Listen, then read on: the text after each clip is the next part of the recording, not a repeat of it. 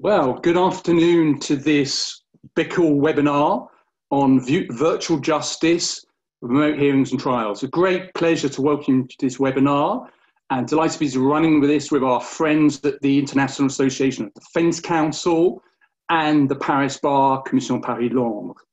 We'll be looking at this theme from a comparative perspective, and we have three teams, US, UK and France. In the US, we've got Trip Haston, Amy Sherry Fisher and Andrew Chamberlain, three leading US attorneys, and also, respectively, former president, current president, and president-elect of the IADC.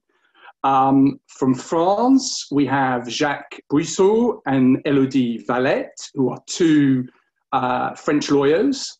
And we're delighted also to welcome two judges, Patrick Coupeau and Judge Christian Wiest from the Paris Commercial Court. And from the UK, we have Judge, Mrs. Justice Cockerill from Gillett, and Alex Valkov from Stewart's UK Solicitors, Simon Ellis, also a solicitor from Hugh James in the UK, and Ian Denham, a barrister from Outer Temple Chambers. Now, in terms of the structure of this event, what we try to do is, rather than just sort of doing jurisdiction, one jurisdiction after the other, we try to integrate it again as we've done in the past. And so what we're going to do is we're going to start off with just a little overview of each system, how that is dealt with, those systems have dealt with remote hearings and trials over the past few months. Then we're going to look at the experience and challenges and work through a series of challenges, technology, evidence, public access, etc. And then at the end, we're going to look into the crystal ball, as it were, and try and work out, what does this mean? What's happened over the last few months? What does it mean about the delivery of justice going ahead? Will things revert back, or will things remain, will things change, given the experience we've just been through? Final point is, feel free as attendees, please do drop us your questions. You can use the Q&A function, which you see on the bottom of the screen. And myself and Solenn, the tutor who is co-moderating this event with me, myself and Solenn will look at those questions and pose them as 10 minutes at the end when we can address those for you. So without further ado, let's start the webinar. So the first topic is status and overview of remote hearings and trials, an overview of how the three legal systems have dealt with this issue. And we start off with the UK, with Fiona starting, and then Mrs. Justice Cockerill will say a word on this theme. Thank you very much. Fiona. Thank you, Duncan, and welcome everyone. So I just wanted to set the scene a bit of what the position was in England. And as some of you may already know, the English civil courts already have had for a long time quite extensive case management powers, which did provide that the court can hold hearings and receive evidence by telephone or by using any other method of direct oral communication, and that witnesses can also give evidence to the court from a remote location, usually abroad, via video link. Then, of course, comes 2020 and COVID-19. So what then happened is, obviously, by mid-March, and very aware of the magnitude that coronavirus and its potential impact would have on the continued administration of justice, our Lord Chief Justice issued his first update on the subject, in which he said that it was of vital importance to the administration of justice that it did not grind to a halt. And he said that given the rapidly evolving situation, there was an urgent need to increase the use of telephone and video technology immediately to hold remote hearings where possible. A mere 2 days later, in a message to judges in the civil and family courts, he stated that that should now be the default position, that hearings should be conducted with one, more than one, or all participants attending remotely, acknowledging, of course, however, that may not always be possible for all hearings. And then only a few days later, on the 23rd of March, our Prime Minister instituted what has become known in England as a national lockdown, requiring all persons to stay at home, save for very limited purposes. This resulted in emergency legislation being enacted, the Coronavirus Act 2020, which dealt with a number of aspects of UK life, but insofar as it concerned the continuation of court business, it was completely consistent with our Lord Chief Justice's earlier guidance.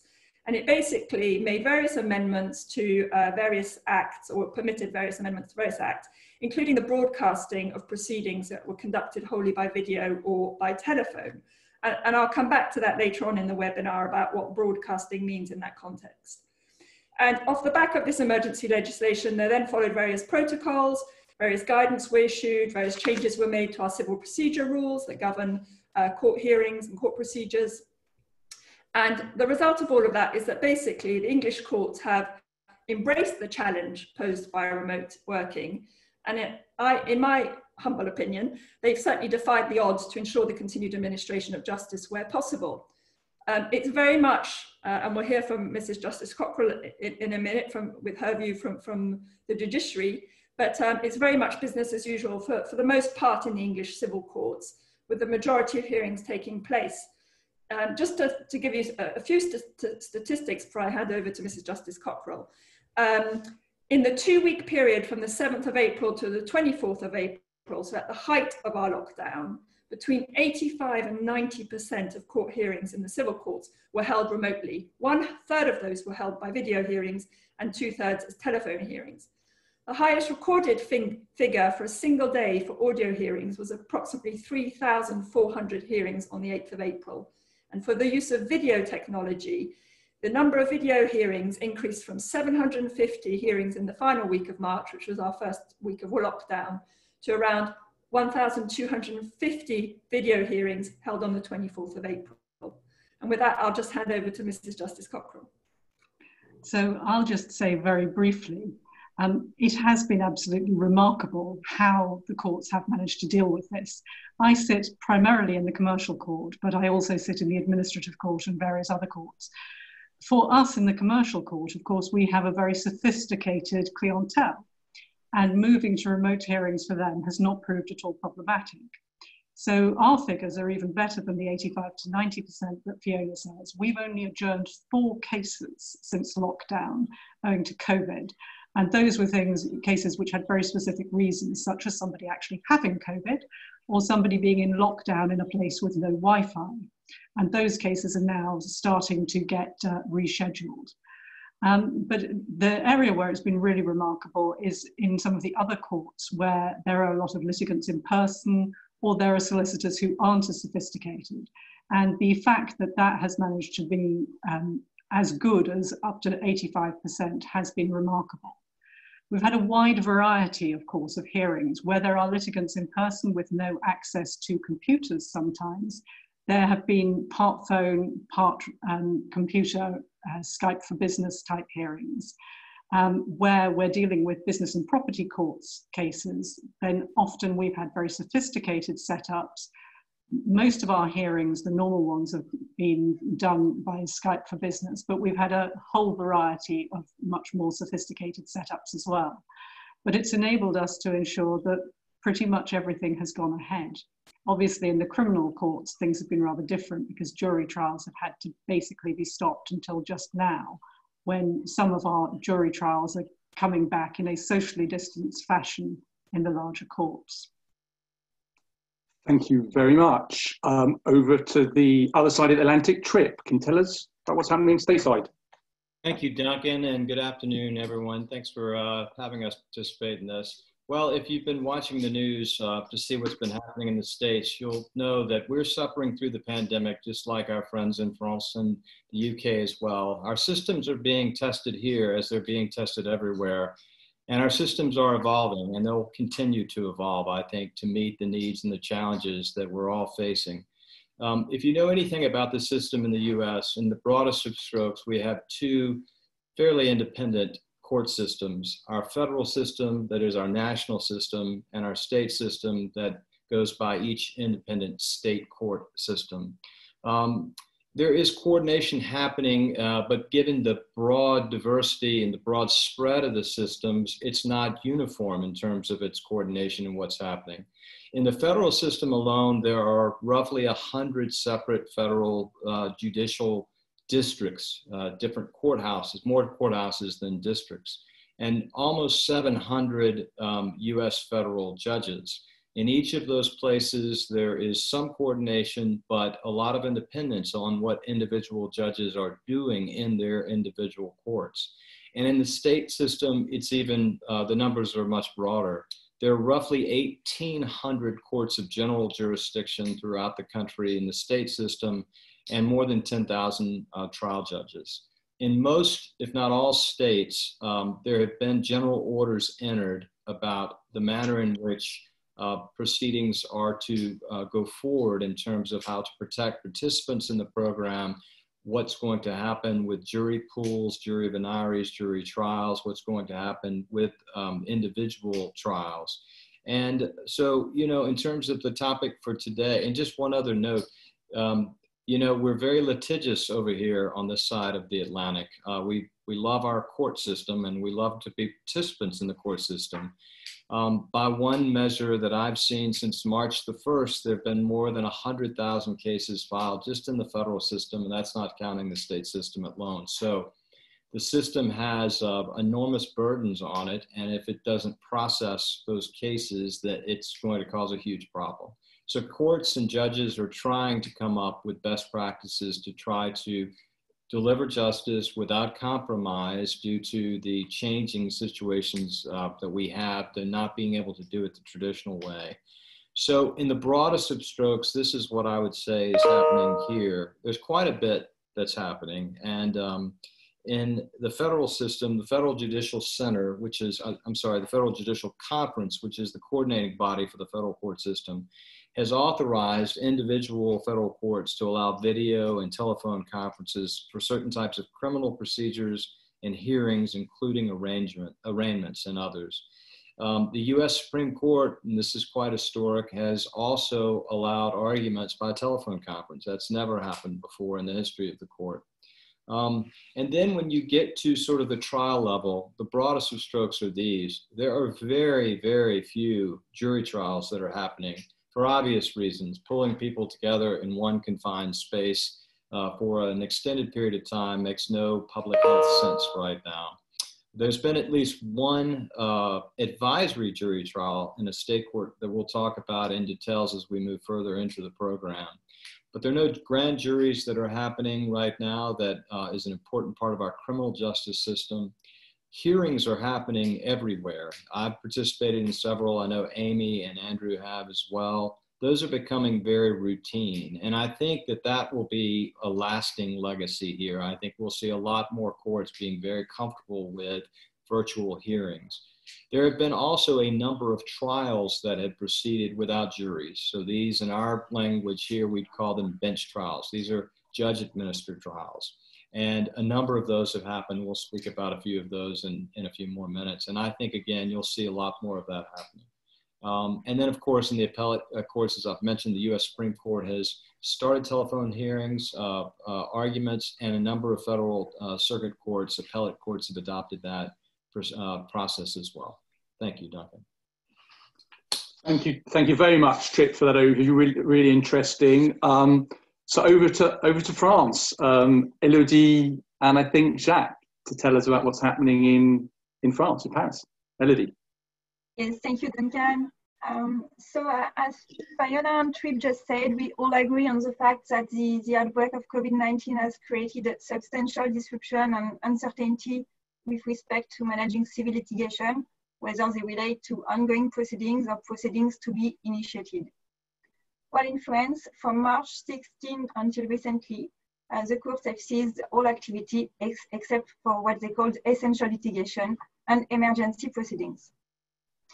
Further to the state of health emergency declaration on March the 22nd, several orders were issued by the French government on March the 25th. And one in particular aims to adapt the proceeding rules. As you all know, hearings are the most problematic phases during the COVID-19 crisis because of the risk of contamination. So the order I just mentioned provides for several measures to reduce this risk. As we all observed, the vast majority of civil hearings have been postponed until further notice or even have been rescheduled. Also, the possibility for the French courts to hold their hearings by remote hearing have been introduced, which is why it interests us quite in particular today. According to the French order, the judge may decide that the hearing will be held using an audiovisual telecommunication means, or in the event of a technical or material issues or impossibility of using such means, the judge may decide to hear the parties and their lawyers by any means of electronic communication, including the order precise telephone. So what we can say is that the fundamental principle of justice must be crucially respected, which means that the judge, without the presence of his office clerk, must in fact ensure during this remote hearing the identity of the parties, the respect of the right of the defense by the presence in particular of the parties' counsels, the parties themselves, a time of debate for each party, or even the presence of an interpreter if needed in the case of a foreign party. And of course, the quality of the transmission, as well as the confidentiality of the exchanges between the parties and their lawyers. So of course, and we'll talk about that later on, remote hearing process raises many questions about the modalities of its implementation and the process of personal data that it entails. Thank you, Elodie. Jacques, briefly, do you want to tell us a bit about what's happening in practice in the Paris Commercial Court? Yeah, thank you very much, Duncan. Very briefly, because Elodie has already provided you with a very complete view of the French situation. First, a comment we share with our English friends and neighbors, which is the European Convention on Human Rights. The current situation in France is a derogation to Article 6.1 of the convention that provides that anyone is entitled to a fair and public hearing, which means that in a short period of time, this will be over because we are under derogation to the convention. We have to keep it in mind when we'll think about what we can keep of all these use of platforms and artificial intelligence in the judiciary. And my second comment for all our English and American friends would be just to explain to you that you will hear two very famous judges of the Commercial Court of Paris. In France, we have the great chance of having a commercial court, which is a very long-standing court with a very sophisticated knowledge of the business life, because our judges are coming from the business life.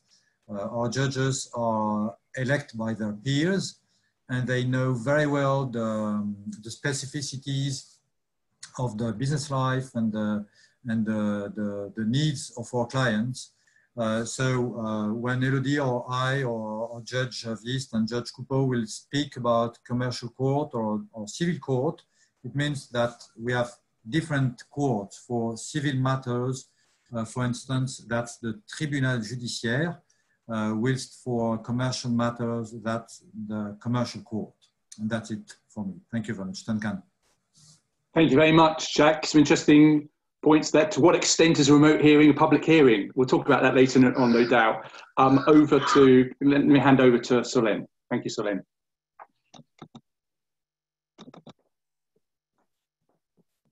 You need to unmute, Solenn. You need to unmute yourself. Sorry about that. Thank you very much. Now we are going to look at the experience to date of virtual hearings and the challenges posed by the remote justice. So our panelists from the UK, France, and the US will first let us know with a more specific way what type of cases are remotely heard in their jurisdictions. Are they mostly commercial, mostly civil? So, and then we'll move on technology. What is the technology used in those remote hearings? How do they impact on equality of arms, access to justice, fair trial? And then we'll look at how can a virtual hearing be accessible to the public. Can we open the door of a virtual courtroom as we do in normal tribunal?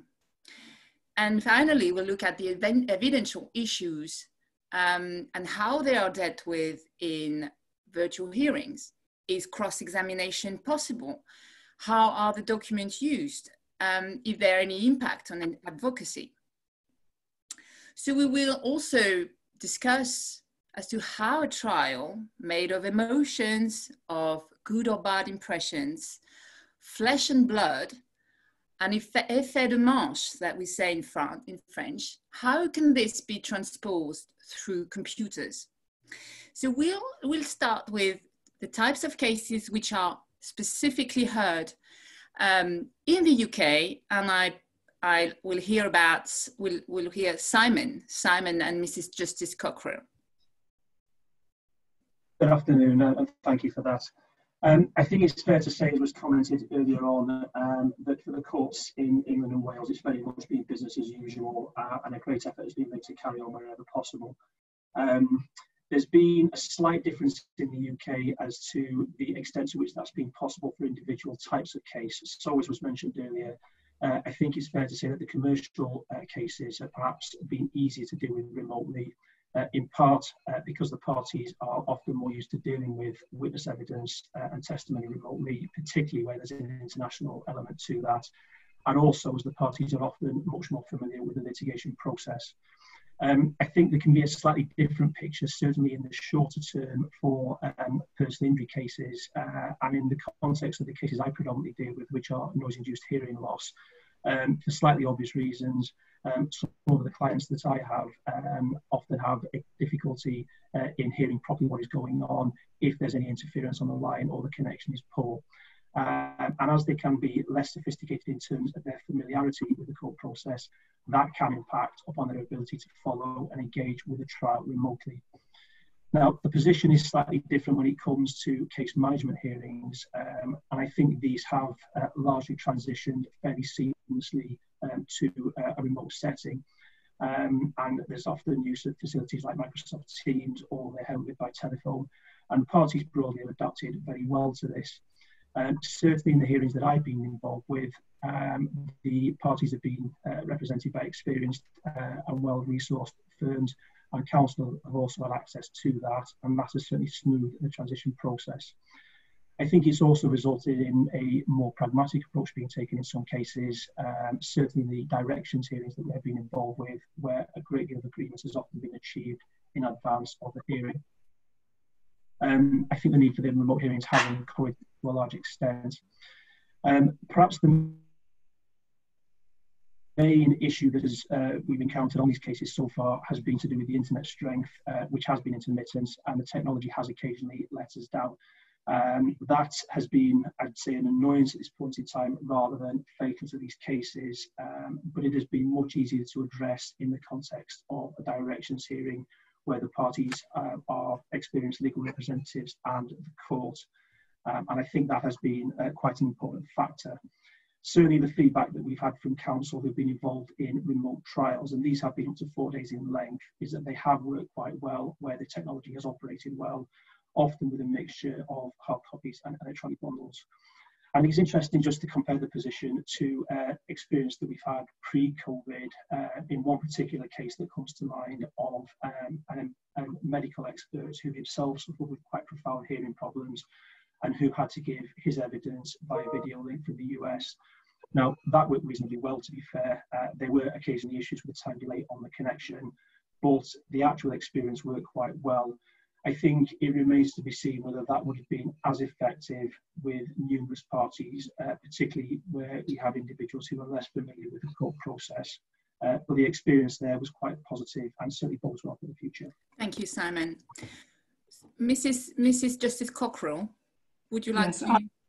I'll just say very briefly, I basically endorse what Simon has had to say. We have had all sorts of hearings taking place remotely, apart really from jury trials or things like that. So we've had full trials with witnesses from all around the world or just from within this country. Those witness actions have included the kinds of things that one might have thought twice about having any remote evidence in the past. For example, when the issues of fraud, when you're obviously very keen to be able to assess a witness's evidence. Case management hearings, appeals, preliminary issues, enforcement hearings, all of those have gone ahead. The two exceptions to cases which have gone ahead remotely have been committals. So when somebody has breached a court order and is effectively being potentially sent to prison, those have still been where the alleged contemnor is going to be there, have been taking place in court so that they can then be taken to prison if necessary. And once or twice we've had cases where a passage of evidence has been taken live with very limited people within the courtroom. And we're now moving to what we call hybrid hearings, where the bits which are best suited to being heard within a courtroom are heard live with maybe a limited attendance, and the rest remote or with parties linked remotely. And so that really covers just about everything. Thank you very much. What about the US TRIP? TRIP is yes. I'm sorry. I would say that our experience is very similar to what Mrs. Justice Cockrell and Simon have laid out in the UK, in that in terms of hearings, those hearings are moving forward. The less complicated the hearing, the more likely they are to be held by video conference. I've had a number of different hearings, and I know Andrew and Amy have as well, that are all pre-trial related on motions and status conferences. And then in terms of bench trials, there have been a number of bench trials here in the US that I'll go into a little bit of detail about. The one exception that we're not having here, and I don't expect we'll have anytime soon, are jury trials. That affects criminal justice much more substantially ultimately than it will affect civil justice. It's one thing for the parties in a civil private dispute to have to wait. It's another for criminal defendant to have to wait. And so that's going to be a real tricky issue that we're going to have to work through. In the US, we're only really aware of a single jury trial that's proceeded, and it was a very unique setting. It was in a Texas state court. Texas has a unique procedure called a summary trial. It's really a method to try to get the parties information to consider resolution through a non-binding jury trial. It's a one-day proceeding, limited number of exhibits.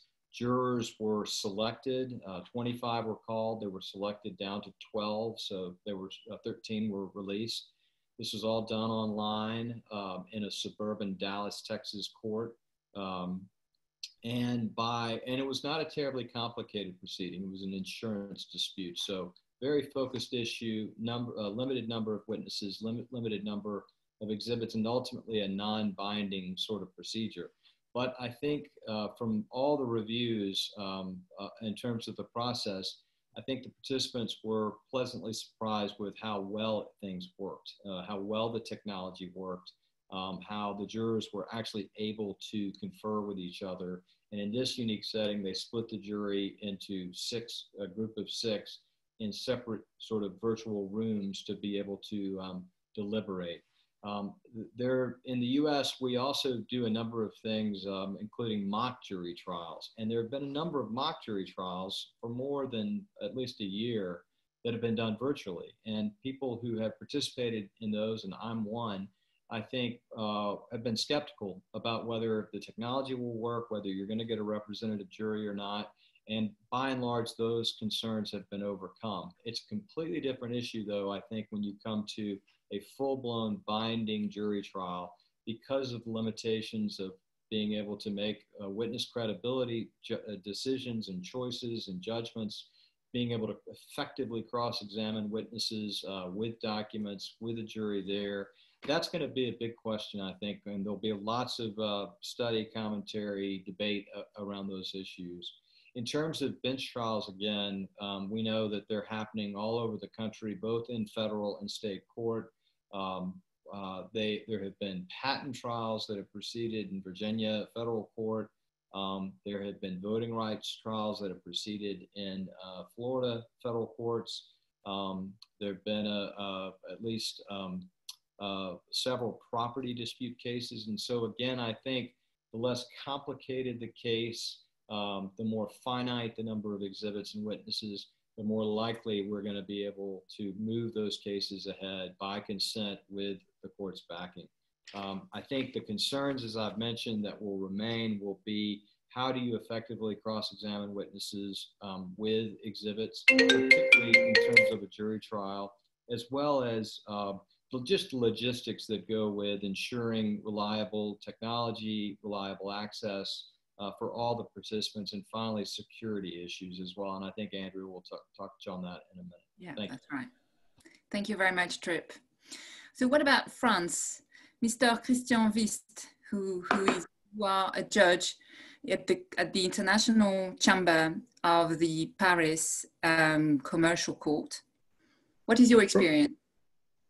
Right, thank you very much.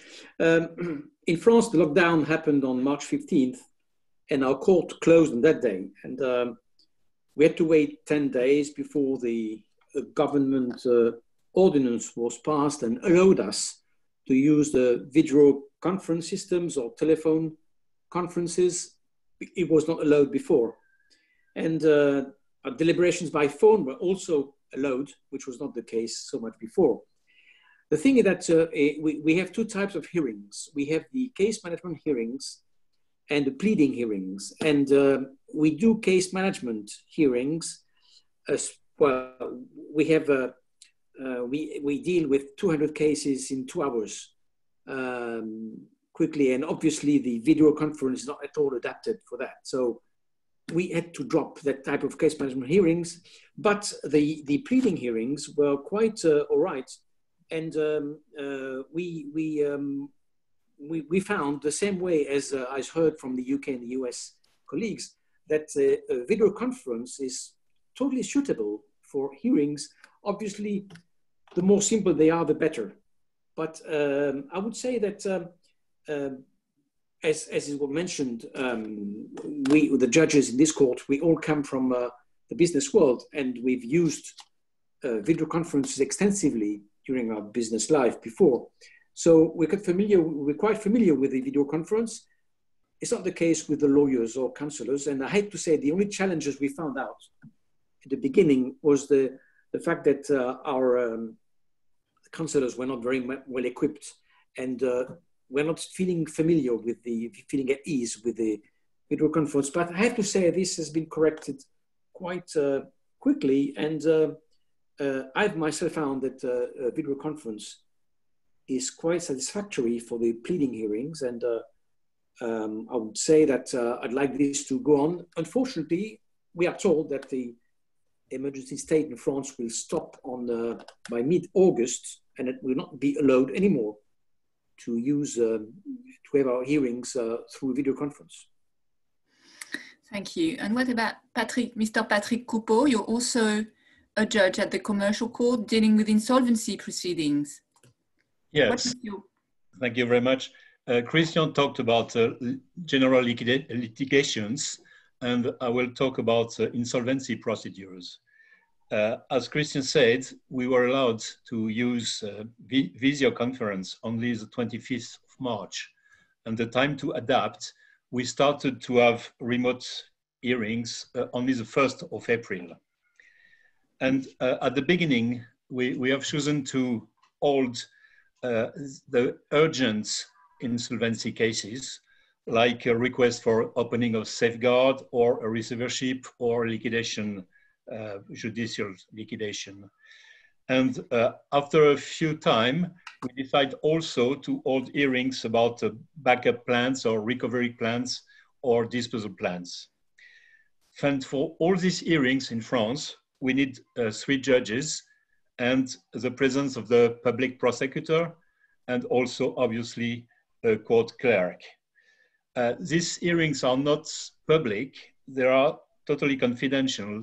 We hold them in what we call Chambre du Conseil, maybe in English it's something like council chamber, with a limited number of attendants. So they are quite adapted, remote hearings quite adapted for this type of confidential hearings.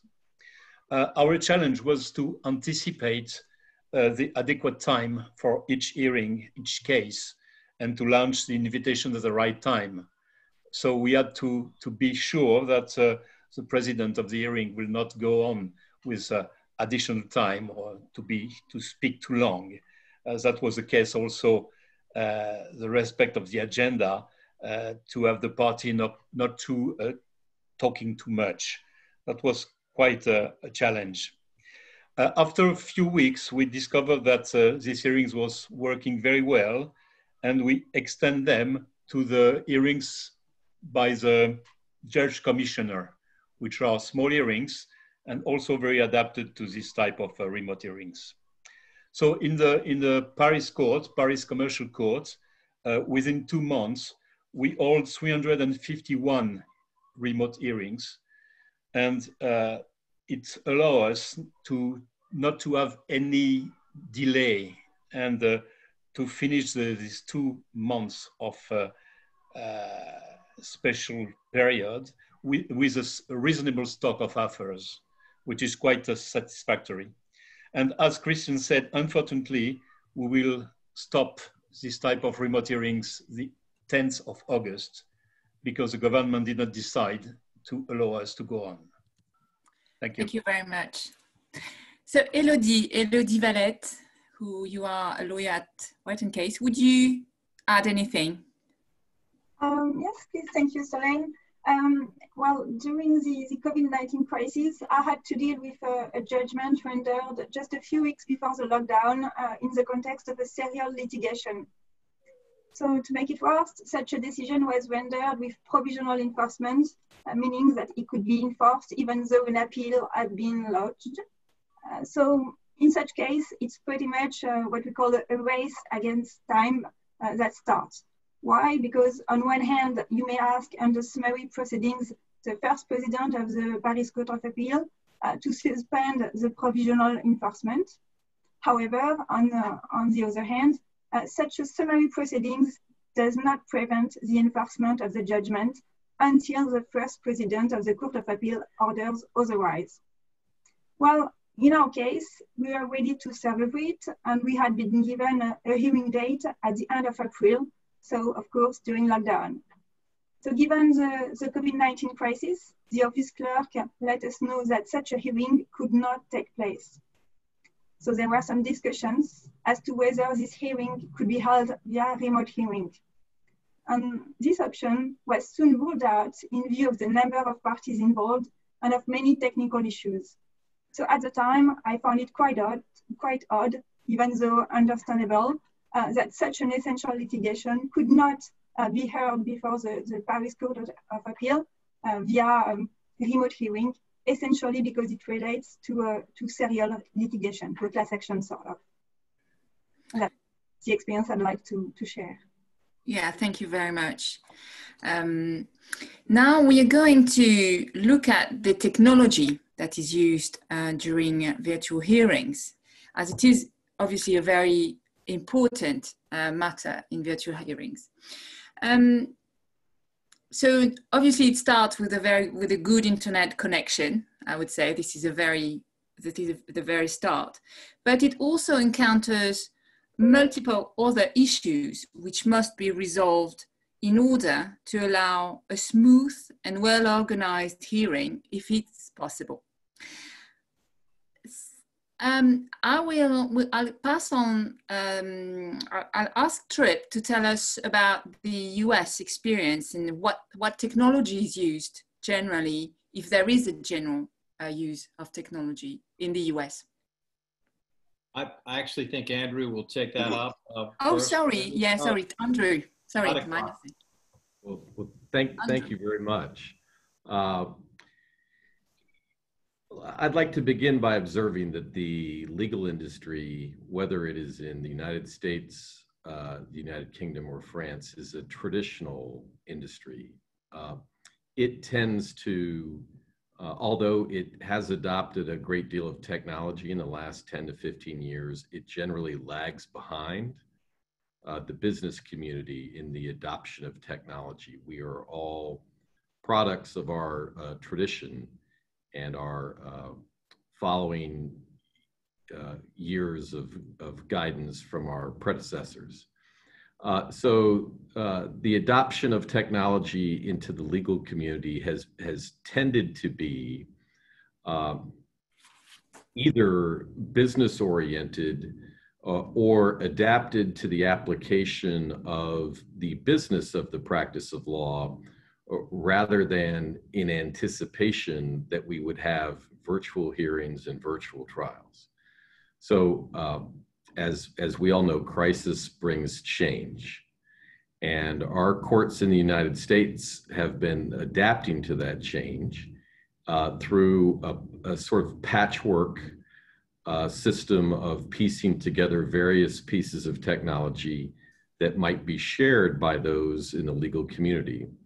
And so what we have seen most frequently is some combination of the use of Zoom for hearings, the use of YouTube to stream hearings so that you can have public access, the use of Dropbox, for example, to in the summary trial that Tripp mentioned earlier, the jurors had available to them a Dropbox in which the exhibits would be deposited, and the jurors could review the exhibits in Dropbox as their deliberations continued.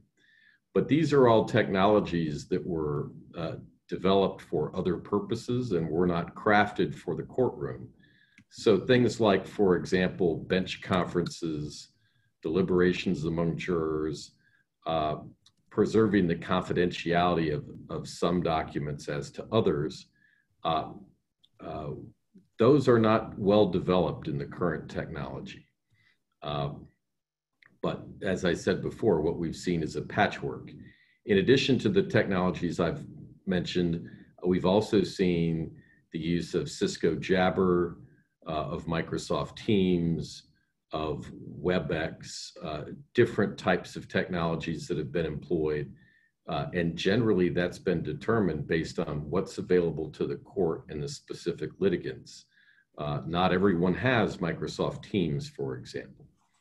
But as this technology has come forward, there are issues related to security and confidentiality. And we know, for example, that both Dropbox and Zoom have had security challenges in the past that they believe that they have addressed through password entry and to try to prevent Zoom bombing, where someone uninvited enters your meeting. And so as we proceed forward in the future, we're going to have to see both that security tightened and the ability to segregate confidential documents from the public domain while a trial is going on that would be more readily handled if you were in the courtroom. I think I'll take a break there because I have another assignment later. Yes, thank you very much, Andrew. So now on the UK experience, I let Alex talk about the various challenges you had to face recently. Alex Valkov, and Mrs. Justice Cockrell will comment as well. Thank you, Solenn. Greetings to everyone, and thank you for joining us. In the past 3 months, I've come to think of COVID litigation technology, if I could call it that way, as 3 separate categories: video conferencing, document delivery, and public access. In terms of video conferencing technology, the English court has made use of a number of different applications. At the moment, Skype for Business seems to be the most commonly used one. However, the main reason for that is more to do with the fact that it's pre-installed on judicial laptops. So due to security concerns and restrictions that judicial laptops have on them, that is by far the easiest application for our judges to use. My firm has a special script which we employ to monitor the High Court's daily cause list, and according to our data, apart from Skype, the court has made use of the following, which is Microsoft Teams 94 times, Zoom 197 times, WebEx 4 times, Opus 2 23 times, and Spark approximately 52 times. I hasten to say, of course, that these are just rough figures rather than precise ones. Teams, Zoom, and WebEx are obviously standard video conferencing platforms with which most of you would be familiar with. Opus 2 is actually a provider. It offers a number of solutions, including e-bundling and live transcription services, which are widely used by litigators in England. So as far as I understand, they have now boosted their offering by integrating users' preferred video conferencing facility into a special Opus 2 platform, which in essence allows for an all-in-one product. Spark provide event production services. They would use whichever video conferencing platform the parties have chosen, deploy it, and provide technical support. In terms of the appellate courts, the Court of Appeal seems to be only using Skype for Business, whereas it seems that the Supreme Court is relying primarily on WebEx. In terms of document delivery technology, most courts now require a soft copy of the court bundle. In fact, the HM Court and Tribunal Service recently produced general guidance on the requirements for PDF bundles, which can be found online. The guidance provides for, amongst others, page numbers and bookmarks, which should be achievable quite easily with specialized software which deals with PDFs. For example, PDF Docs is something we'll use. That said, it is also open for parties to make use of e-bundle providers such as Opus 2. And finally, in terms of public access technology, there seems to be 3 solutions which the courts are currently using. The first one is direct live stream to YouTube. This has now been implemented by the Court of Appeal. Now, the benefit of doing this is obviously YouTube's infrastructure is a lot more capable of handling live streams with a large number of viewers than anything else, really. It has also the ability to interface with a number of video conferencing platforms directly. And there are other, of course, alternatives to YouTube, for example, Vimeo or Twitch TV. However, YouTube is more widely recognized by the general public. Now, as far as I understand, the Supreme Court has its own infrastructure, and it has had that a long time ago. It's been implemented for a long time, and it's been prior to the COVID crisis, and it's continued to use that infrastructure to live stream directly to its website. And finally, you could also rent and set up your own infrastructure and stream proceedings on a created for that purpose website. We have some experience of doing that, but we found that the problem with it is definitely cost. The price goes up exponentially with the number of viewers that you have watching the platform. From a personal experience, never underestimate the amount of people who would be keen to watch proceedings online. In the beginning of lockdown, one of our cases amassed slightly more than 3,000 views just over a few days. Thank you, Solenn. Thank you very much, Alex. Mrs. Justice Cockrell, what is your experience? Are you using Zoom, or I understand that you're using another platform at the judiciary? Yes. So the default position for the judiciary is Skype for Business. That is, as Alex said, what is pre-installed on our judicial laptops and had passed the security clearance effectively.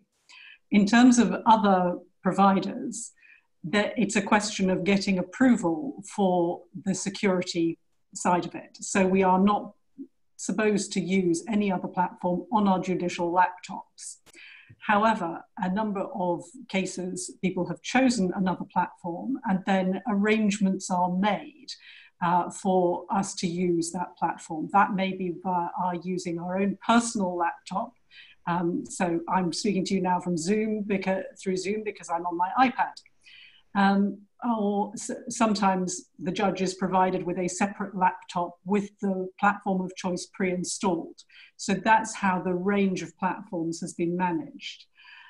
In terms of the platforms, Alex mentioned Opus. Opus have, most of their hearings thus far have incorporated WebEx, I think. The other thing I just wanted to mention is we're getting this interesting question of interfacing 2 platforms during hearings. So for example, if you're in the Court of Appeal Criminal Division here, the actual hearing will take place between the judges and the parties on one platform.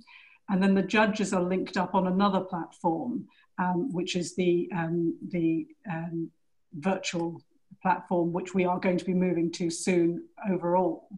And at the same time, you find in hearings, the court will be, say, in Skype for Business, but quite often parties will have their side order of Zoom for their personal interactions. So rather than passing sticky notes or going into a meeting room, they will have a meeting room in Zoom and pass notes via a chat in Zoom. And that is quite interesting. Obviously, all of these things do involve verifying in advance that people can participate. And these are all options which, again, have worked much more smoothly in the commercial and highly funded or sophisticated forms of litigation. When we're looking at cases in the administrative court, sometimes in the family court, where you have individual litigants, then sometimes getting access to the platform via Wi-Fi or via computer is just not on. And we've been having part telephone, part remote hearings. All of this, of course, does involve preparation as well. And that has been one big thing in terms of the people we work with, our clerks, our administrators, as well as doing their own jobs that they'd always be doing. They're spending a huge amount of time liaising as to platforms and doing dress rehearsals, because to make each hearing work well, you need at least one dress rehearsal. So every time I have a hearing, the day before, my clerk will have linked up with all the parties to make sure that everything works. And sometimes she does extra hearings as well when people are uncertain and want an extra dry run.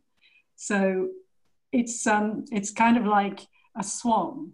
It looks great and elegant and effortless on the surface, and there's been an awful lot of hard paddling going on underneath the surface.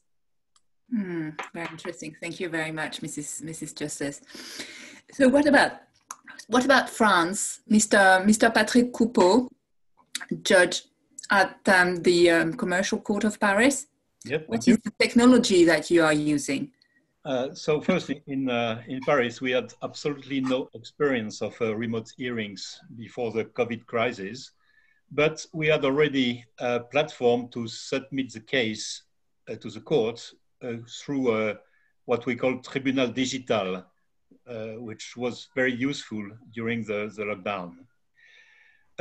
When the government decided to allow the audiovisual technology to hold hearings, it was the 25th of March, we immediately tried to find an application, a platform, which was confidential, because as I said before, our hearings in the insolvency case have to be totally confidential in this chamber.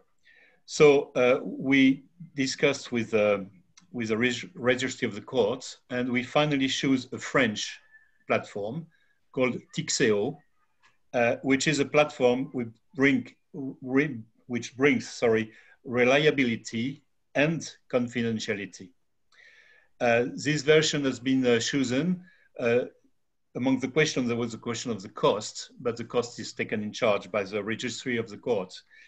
And also the question of the number of people which were allowed to attend the hearings. And we choose the platform with a maximum of 50 persons, which is quite enough in this type of hearings. So we have made, at the very beginning, we have made tests with the judges to be sure about the quality of their equipment at home and to be sure about the quality of their internet connection. And after, we made some tests with public prosecutors and also with the bankruptcy receivers and what we call in France the mandataire judiciaire. So all these persons were with correct equipment and correct connection. The difficulty was with the debitor companies, their lawyers, and the representative of employees of the companies. And very often we had a poor quality of connection and poor quality of equipment. And that have created many perturbations in the hearings and a big lose of time. But finally, with a good management of the hearing, it made it possible.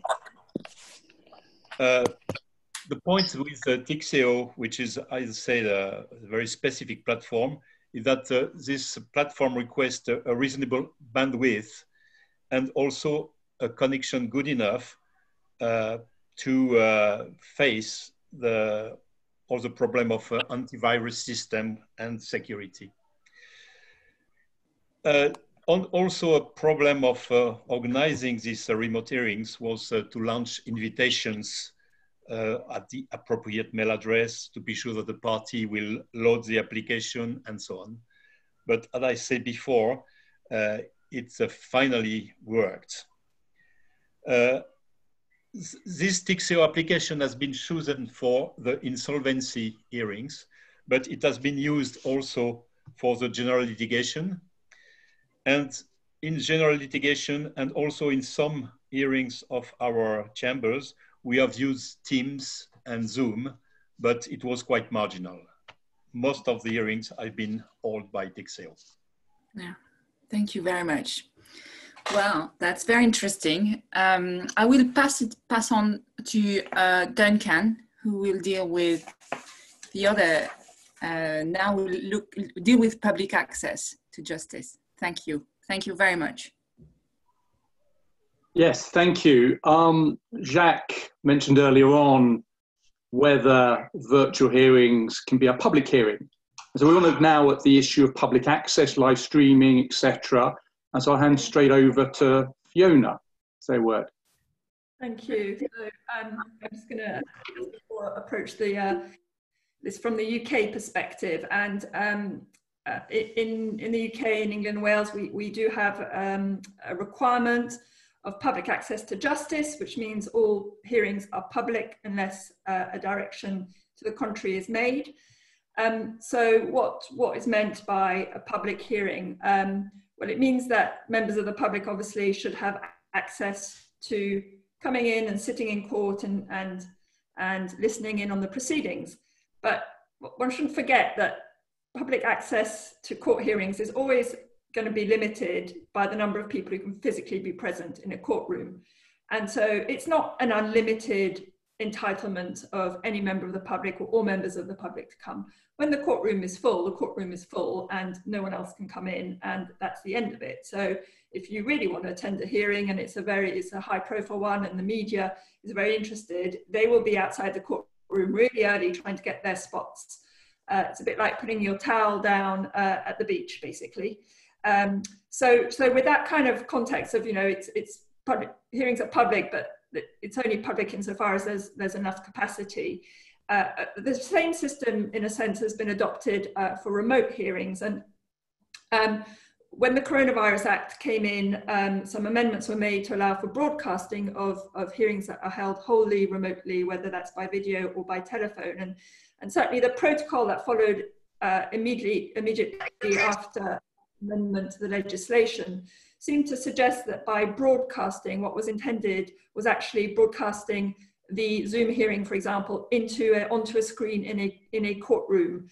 But obviously with lockdown, that's just not possible, and social distancing. So as you've heard from Mrs. Justice Cockrell and my colleague Alex, what's happened is that some hearings have been live streamed over the internet, whether that's YouTube or otherwise. And that's possible, but always with the permission of the trial judge. So for any form of broadcasting, it's still necessary to get a direction from the trial judge to allow, or from the hearing judge to allow that to happen. And that's one of the amendments that's been made to the rule. It's not automatic, you still have to get permission. And certainly live streaming is not the norm at all. It's certainly, I think as Alex mentioned, and as was the case in the hearing he and I did, it was mainly done for the convenience of the parties when there are lots of participants who want to be able to follow and watch the proceedings. It makes sense to not take the risk of interference of having 100 people on a Zoom call. As we all know now, actually, you can hold events of hundreds of thousands, well, not hundreds of thousands, but hundreds of people on Zoom, and there doesn't seem to be much latency issues or whatever. But for a court hearing, which really absolutely has to run smoothly, probably the less participants who are active participants invited into the Zoom meeting, the better. And the live stream allows for any other number of people to follow that. One thing to note is that even though broadcasting is now permitted under our legislation, it's still an offence for anyone other than the court to make or attempt to make an unauthorised recording or an unauthorised transmission. So if someone is publicly watching a live stream on YouTube and they're recording it on their phone, that would be an offence. And so that's just a reminder. There are a number of other ways, though, in which the public access to justice requirement can be met. And one of the changes to our civil procedure rules that came in late March, it actually provides that where a single member of or media representative is able to access proceedings remotely while they're taking place, they will be public proceedings. So essentially you just need one media representative to be able to access the proceedings, to categorize those proceedings as public proceedings. And so what's happened is on our Courts and Tribunal Services website, which lists every day for each court what hearings are taking place. If you look at that online now, publicly accessible, it will tell you, usually it would tell you which court the hearing is taking place in. Now it will tell you which method the hearing is taking place by, whether that's Zoom, WebEx, Teams, Skype for Business, and there is then an email address which any member of the media or any member of the public can email and ask for access to the remote hearing. And no doubt when they request that access and they're provided with it, they will be given strict instructions to be on mute with video off, etc., etc. But essentially, that is how we are meeting in England the public access to justice requirement. There are other ways also of meeting it, and one that we implemented in our trial, which was the first trial to go ahead at the start of lockdown fully remotely.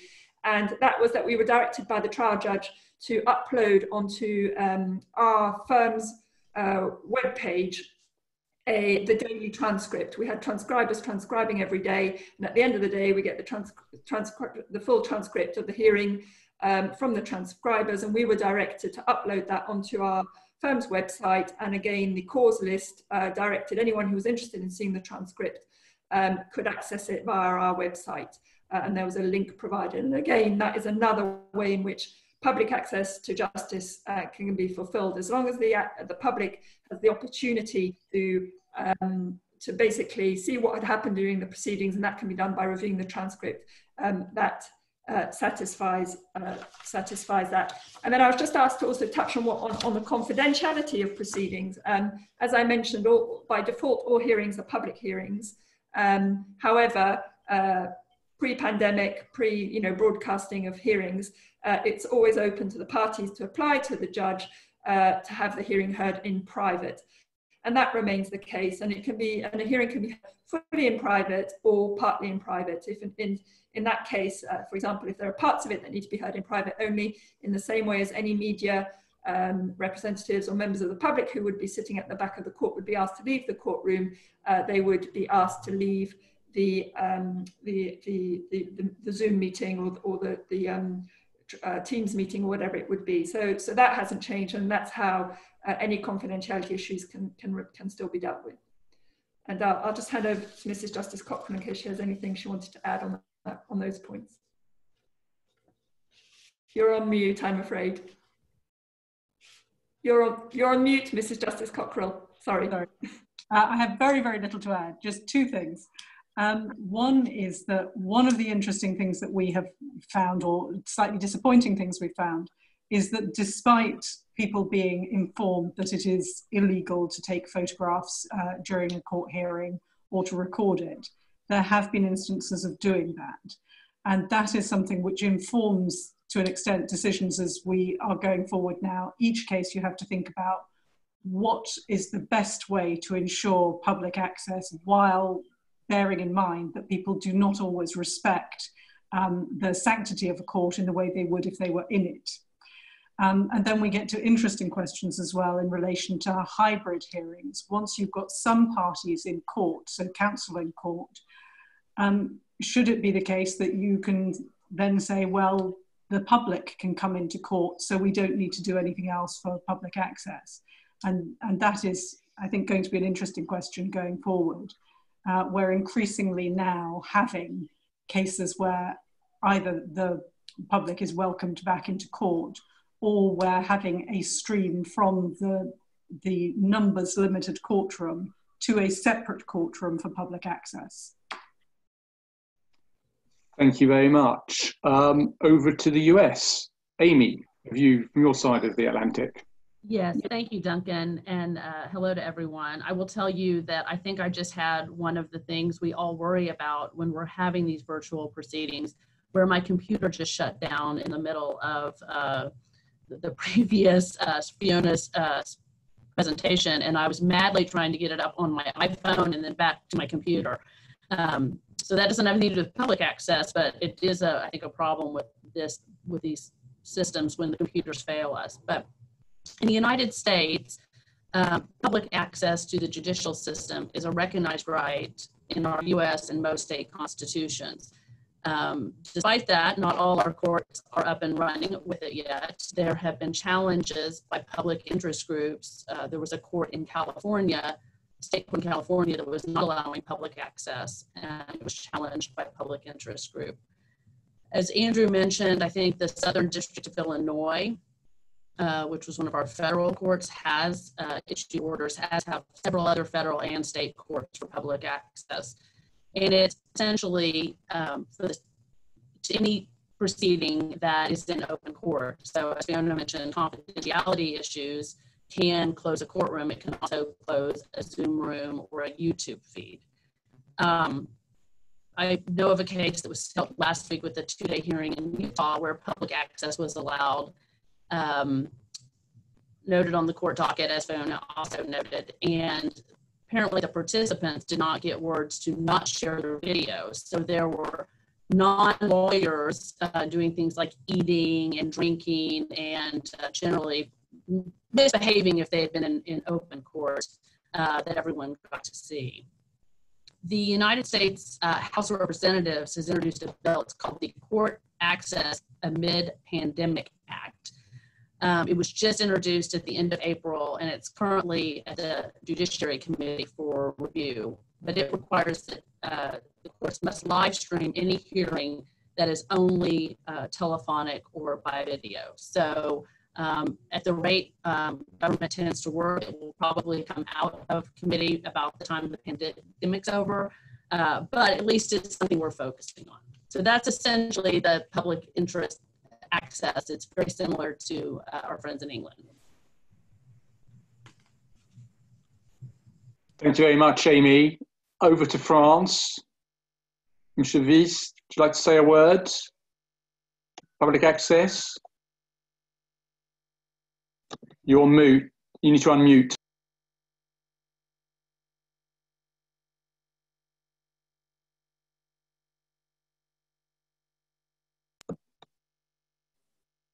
Here we are. You hear me? All right. Yes, like in the US, in the UK, all hearings in France are public hearings for litigations, not for insolvencies, or obviously. And then we have a problem in case of video conference because in order to attend the hearing, you need to have a password, you get a meeting number. So it's not. We can't say that in case of video conference, the hearing is public. I have to say that live streaming is not an issue because our commercial cases don't attract huge crowds, and we don't need to stream live our hearings like that. But there's one good thing with the video conference is that it allows parties from who are far away to connect. I had a case myself where there was a US claimant against a Japanese defendant. And both of them could connect the hearing easily, I would say, using the TIXEO, which Patrick mentioned, TIXEO software platform. They could attend the meeting. Both of them were happy to save on travel costs. And apparently, after we asked them if they were happy with the hearing, they had followed the hearing quite correctly. And we're quite happy to have been able to use that platform. So again, public access is is easy, but you need to ask for a number of the meeting and a password. Now, on the case on permanent recording as well, in France, public recording is forbidden in France. But how can you make sure that nobody is recording during a video conference or a phone conference hearing? That's difficult to make sure. So I have to say that public access would be an issue in case of video conference, obviously. Thank you very much for all that. The fourth and final topic is out of evidential issues. Cross-examination, advocacy, documentation, etc. And I think Andrew from the US, Andrew Chamberlain, is going to kick off to tell us how this works stateside. Andrew. Well, thank you very much. I had an opportunity about 3 years ago to have a commercial trial in our commercial court in North Carolina that lasted about 5 weeks. And it was a paperless trial. There were thousands of exhibits, but they were all done electronically. And I think that's a good guide for what we need to do. As I mentioned before, and as Tripp has mentioned, the individual response of state and federal courts has been largely a patchwork process. But if we have to continue to go forward in this fashion in the United States, then I have some observations for you. In large part based on my experience with the paperless trial. And that is planning and communication with the court and your opposing counsel is critical. There should be a pretrial exchange of exhibits. So I'm going to go through a list of 10 things you should consider. So number one, the parties should exchange exhibits pre-trial. Second, if the parties should consider stipulating in advance to authenticity and admissibility to the extent that that is possible. To the extent that that is not possible, the parties in the court should consider a pre-trial hearing or a pre-event determination on authenticity and admissibility so that you could go forward either in your hearing, your bench trial, or your jury trial if we are going to actually have video jury trials in the future so that that can go forward smoothly. To the extent that documents in their original form are necessary, or to the extent that you have to prepare for cross-examination, or to the extent that it is important that the jurors be able to hold and possess the exhibits, then the parties should agree on the production of pretrial exhibit notebooks that they can distribute either to the witness or to the jurors or to the court so that that can be, those can be available to the people who need them. To the extent that those don't have to be in writing, in paper format, those can be placed in an electronic file used by the court, either through a Dropbox mechanism or through a SharePoint mechanism. It's important for the parties in the court to agree who's controlling the technology and who's providing it. In my particular trial, the court did not have the technology available to do the trial, so the parties had to provide the technology, and they had to reach an agreement as to who would manage the technology, how it would transition from party to party as the trial went forward, and there were also stipulations regarding not making any inferences regarding who provided the technology for fear of biasing the parties one way or another. You should also consider an agreement on file formatting.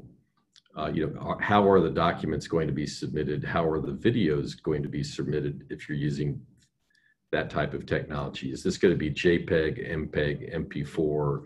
What type of format's going to be used? That way you're not trying to jump between formats for different types of exhibits. We've all been in trials where witnesses have prepared a chart or prepared a drawing or created a document during the trial that becomes either demonstrative evidence or is actually admitted into evidence. So you need to have some agreement on the use of a platform for a in-meeting file transfer so that whatever that's done can then be transmitted and recorded and preserved and become part of the record for the court. You also need to have a provision that you can have, for example, bench conferences in the United States, an issue that comes up in the courtroom while the jury's still present that the court needs to rule on privately. Counsel will approach the bench and the court will have the court reporter come up, and all that will be recorded out of the sight and sound of the jury. If you're going to do this through technology, you need to have the ability to set a separate room for that purpose. There are lots of other issues, including oversized exhibits and recording the admission of exhibits, but I want to keep us on track on time. So I'll turn it back over to our esteemed leaders. Thank you very much, Andrew. Ian, familiar issues in the UK? Thank you, Duncan. So I approach this topic as a barrister who practices in cross-border personal injury claims and clinical negligence. So my experience comes from the county courts and the Queen's Bench division of the High Court. Well, at least it was until lockdown. My diary has been considerably quieter for the last couple of months due to the adjournment of trials. Although I'm not going to moan too much, those at the criminal bar have had it much worse than us at the civil bar. So I'm going to focus on evidential issues from the perspective of closed courts to increased use of telephone hearings and the introduction of video hearings. Some of my colleagues have been speaking about the issue of documentary evidence. Beforehand, generally in the county courts and the high courts, the norm was evidence by way of paper, huge numbers of lever arch files full of paper, and we'd all have to wade around the country carrying these documents. Well, overnight, we've had a complete change. Paper documentation have gone, and we're moving on to e-bundles. And that's principally because the courts aren't wanting to receive paper bundles. One party sending documents to the other. There's just simply not the ability to send and receive paper bundles now. So there's had to be a huge learning curve with regards to working paperlessly, using e-bundles, working out how to deal with PDFs. So as Alex was saying, the courts have given specific directions with regards to what format those e-bundles should take. But there are regional variations. So for example, there'll be consistency throughout the Queen's Bench division in the High Court, but regional courts with designated civil judges all have their own practices, which can make it difficult to know exactly what's required in one part of the country to another. And it really does emphasize the need for advanced preparation and coordination between the parties, as well as familiarizing yourself with using PDF documents, knowing what hyperlinks are, knowing how to use the bookmarks and alike. Generally speaking, in my experience, e-bundles are working perfectly well when just lawyers and a judge are involved. There are still, though, teething problems, particularly in the county court. There are limited IT facilities, and not all law firms have the advanced technological resources that others do. So that can cause some problems. There can also be practical problems with the fact that a lot of court staff have been working from home as well, which presents practical difficulties sometimes in these e-bundles actually reaching the judge. I've certainly had experience when I'm starting off a hearing and we're going through what everybody has, that the judge will say, well, I just don't have that. So I routinely now will make sure I've got clean copies of PDFs ready to go. So I can just simply ask the judge for their email address so they can be forwarded through. So we're working in a different world now where we can't just hand up a paper copy of a document to the judge and make sure we're all looking at the same thing. But there's going to be even greater problems with regards to documents and ensuring consistency with litigants in person, those being people who are acting without a lawyer, representing themselves, individual witnesses giving evidence, and who may not have the IT facilities or the printing capabilities that lawyers may well have. The second issue I wanted to touch upon is considering live evidence and cross-examination at a virtual hearing. There's been two main trends. The first has been the increased use of telephone hearings. Now, telephone hearings were used a lot in the jurisdiction of England and Wales pre-lockdown, but generally speaking, they were limited to hearings that would last for no more than an hour. Now, that's changed. So more complicated interlocutory applications, cost and case management conference, and even some more straightforward quantum assessments have now moved forward to telephone hearings. There's then been the introduction of video hearings. So again, a theme that's been recurrent through this discussion is the suitability of IT facilities. And it can't simply be assumed that everybody will have those facilities. But practical issues will be basic issues, which can often cause a problem right at the beginning. If a witness wishes to give their evidence on oath, but don't have a holy book to hand, that can instantly cause a problem. They may not wish to affirm. So that element of preparation needs to be considered for giving evidence. Resources, the quality of IT equipment. Does a witness have two devices? One upon which to look at the evidence, the second to follow the hearing. And as I've already seen plenty of directions which says giving evidence just on a mobile phone is not going to be good enough. There's also a lot of problems with internet connections. I've been told one tale of one witness who didn't tell anybody that in fact he was using his mobile internet rather than a Wi-Fi internet, and used up his allocation and came to the end of the hearing, and there was all sorts of panic while that was happening. Other basic issues. I'm quite lucky. I've got a quiet room to work with at home. A lot of my clerks and my chambers don't have that. Equally, there's going to be plenty of people who have maybe a young family, young children, who are just not going to understand that they need to be quiet and left alone for potentially a considerable period of time. And there's also natural concerns about witness tampering, collusion, and prompting, which exist when any kind of video evidence is being given. In terms of cross-examination, practical observations will be is that we have to take into account the time lag when it comes to video evidence. Reduced audio quality can also have an effect. I note in particular what Simon was saying about clients with hearing loss. A very significant issue is the loss of non-verbal communication and cues. It's particularly valuable to the bar and the bench in terms of appreciating how a witness is responding to a question. Is it spontaneously? Is it contrived? Does it appear to be honest? Does it appear as if they keep on looking to somebody else in the room for an answer? There's clearly always risk of cross-talking over each other, a problem that's familiar in telephone hearings. And all the advice I keep on hearing is shorter, sharper, more succinct questions, greater preparation and coordination between the advocates, and being prepared to take witnesses out of order. So for example, if one witness's audio quality drops, it may be appropriate to move on to the next witness, something that would not usually happen for a trial being in person. What cases aren't suitable?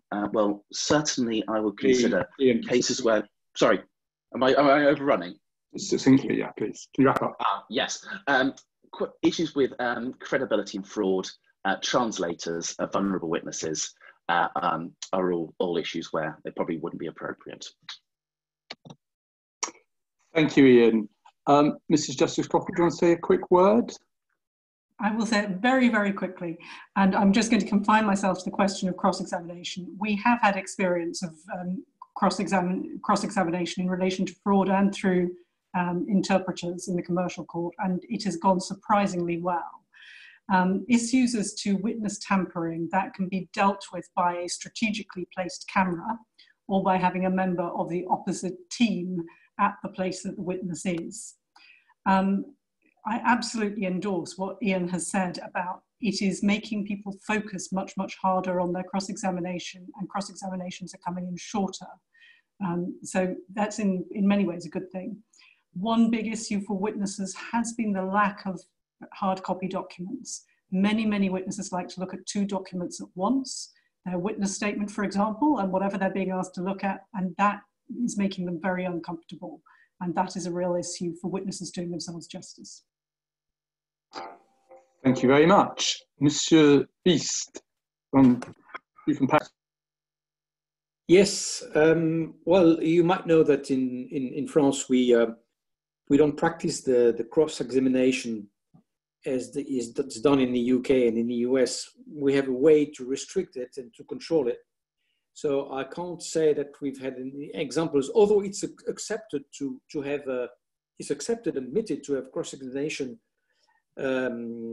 with having witnesses and experts during the hearings.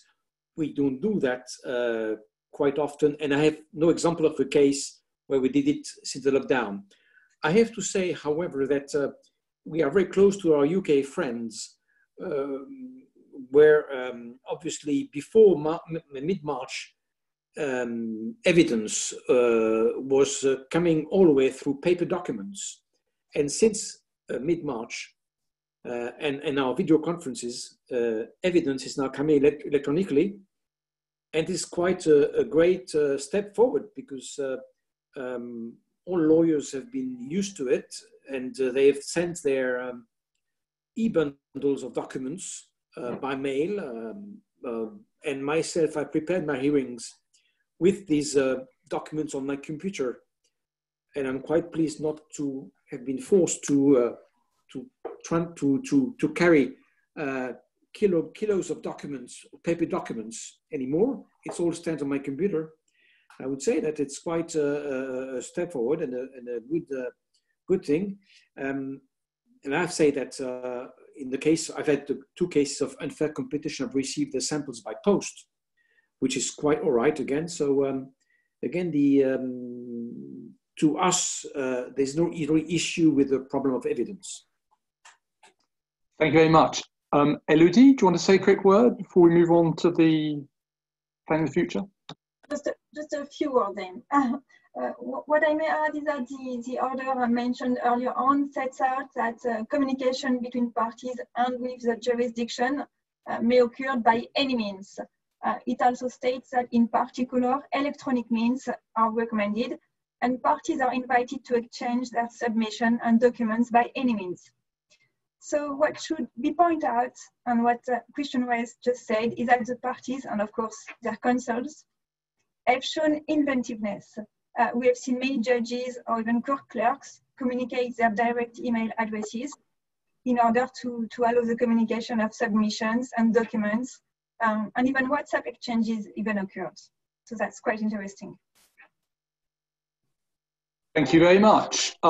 So the final part of this webinar is to look at the future. What I'm going to try and do is combine that with some of the questions that have come up, because we are running out of time. We start off first of all with Jacques, and one of the questions Jacques has come in is, what do lawyers think about having to switch off their computers in August, the closing down of remote hearings we heard from the French judges?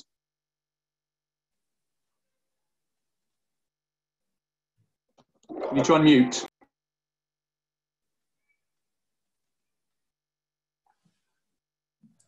Sorry, yeah, that's a real challenge for us. As Judge Viest said, the COVID crisis represented a real challenge for lawyers, not for judges, but for lawyers.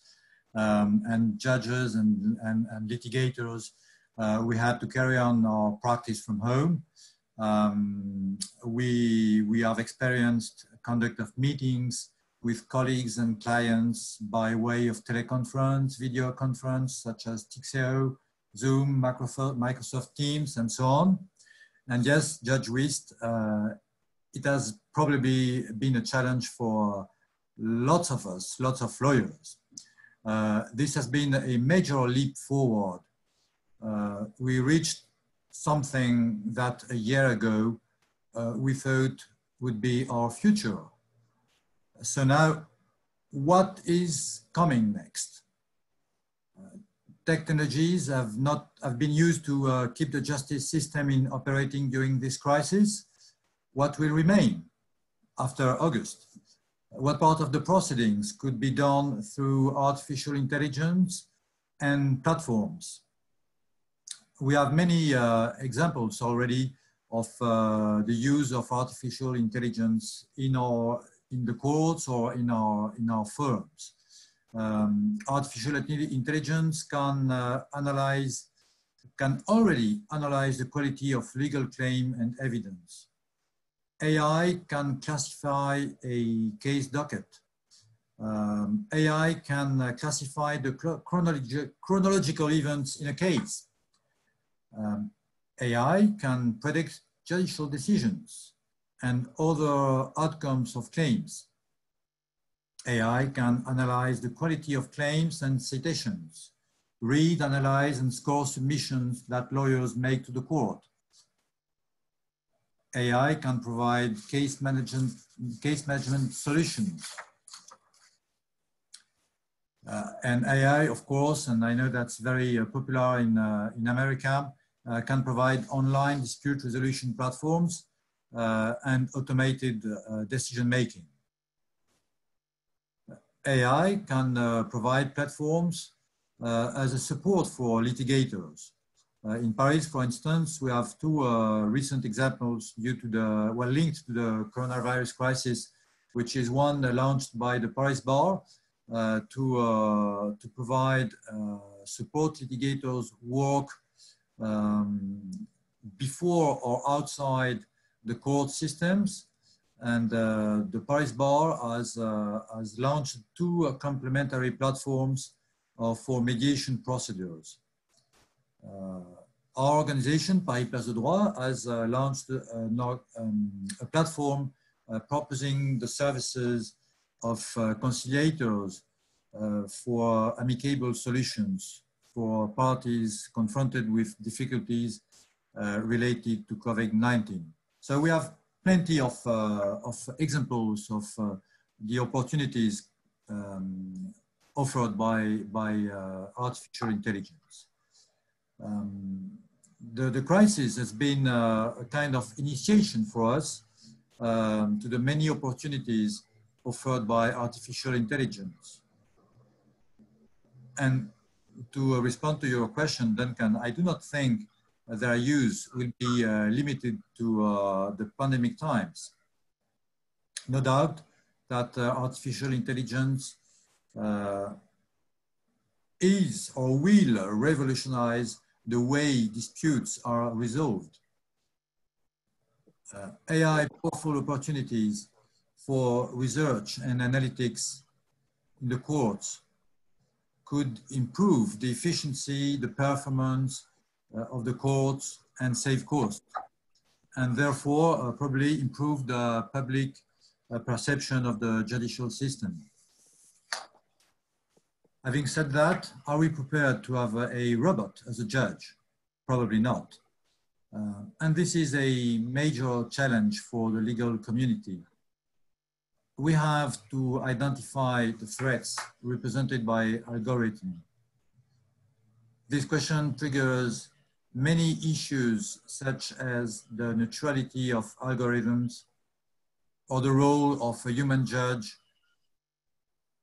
and a real trial in a courtroom in a democracy. And Andrew, you have mentioned the issues you are facing in the US with confidentiality and security of platforms. We know that platforms and algorithms do not grant the privacy of individuals' sensitive information. We know that so far, platforms do not grant the transparency of their tools.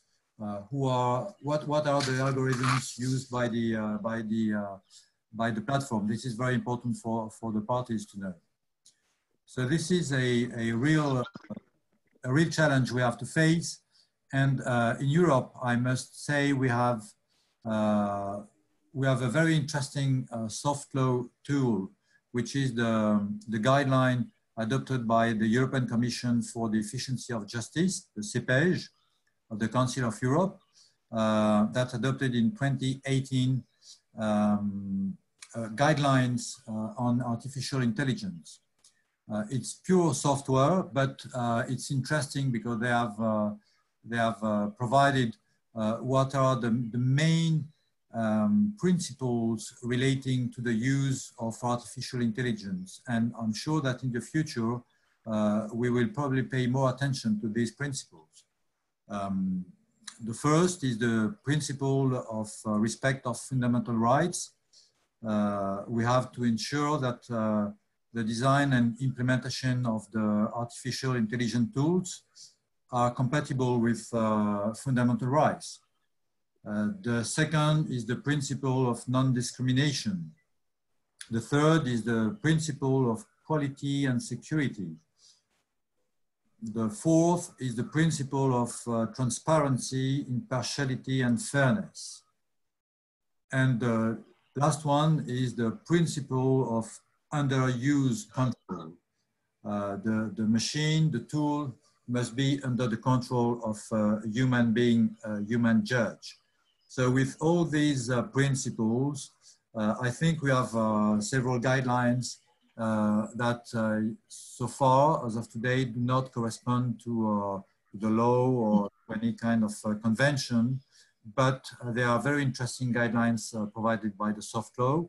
And when I first heard about these guidelines 2 years ago, I thought this was kind of a fiction, but now it's reality. What we have heard today was precisely the kind of tools that are examined by the CEPEJ. And thank you for your attention, and I hope this will be useful for you in the use of artificial intelligence in the future. Thank you very much, Jacques. View from the bench, Mrs. Justice Cockrell, what does the future look like in the UK from the bench? Yeah, well, I'll keep this pretty short because I have said quite a lot already this evening.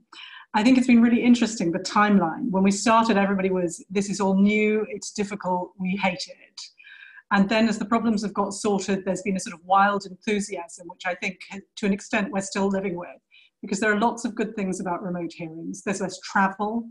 Remote clients from all around the world can watch. It's easier for the press when they want to interact with the law and they're understanding more about what we do. Hearings can go quicker because you don't have to get down the physical bundle and flick through. You can get quite a direct rapport between the advocate and the judge. As Christian and Patrick were indicating, the hearings in administrative kinds of cases have been very, very good. Also, sometimes debating questions of law, you get a very, very good interaction. But getting past that, I think as we do more and more hearings, what we're seeing is that what we're getting is not better, it's not worse, it's different. And that's something we really need to take on board for the future. Obviously, we're going to be planning on the basis that we will want to keep some of what we're doing now, but how much? And I can very much see a case for having a default setting that certain case managements under hearings under a certain length. So you've got no very knotty issues, they should go remote. I can see having quite a lot of non-witness determinations, short appeals, summary judgment applications, that sort of thing, staying remote. I can really see a case for keeping remote as an option for everything if the parties are agreed. And I can see a much greater use of video evidence than we have traditionally used. I think we've been challenged in what you can do on video, and we've learned you can do more than we thought. But I do think we need to be really careful not to throw out the good of the live hearing when we are falling in love with remote hearings. There are concerns, especially from court users. So at a very early stage in the family division, We heard from a disaffected litigant who said, you know, the feel is all wrong. I don't feel I'm getting my fair hearing. It is set up like a video meeting, and it feels more like a video meeting than a court hearing. You get those concerns from witnesses too. Some want the setup of a courtroom to emphasize their sincerity.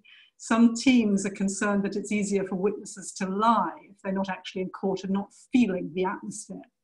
So we need to think a lot about which cases need court hearings. Not always the witness hearings, I think. Cases where you've got experts and enormous charts that you need to go through. Cases where you've got very, very lively interaction between the bench and the bar, where you want to be cross-questioning because over-speaking is really difficult. It's not ideal for appellate courts, both in terms of interventions and the collegiality. And we also need to think, and this is something Ian was saying, we need to think about the other things we really value about live hearings. Part of the experience of being in a trial is picking up the general body language. And that goes to so many things. It goes to really assessing a witness's evidence, yes. It goes to the kinds of issues to which Tripp alluded, where the body language of the witness or the witness's response or the team of the witness's response can be very revelatory about how things are going. Sometimes you only know a witness has said something really dumb because of the way his team sort of puts their head in their hands. And there's also the aspect of how much for young lawyers of the learning experience is simply sucking up all of what is around you in court.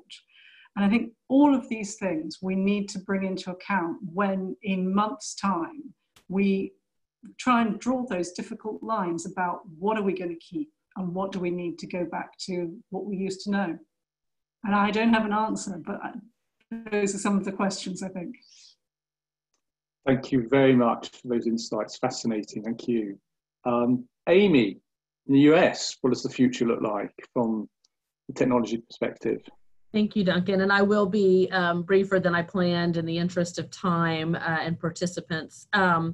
But I agree with Andrew and several other people that have said that we're slow to change. And once we do it, maybe we'll adapt to it. As Madam Justice Cockrell just said,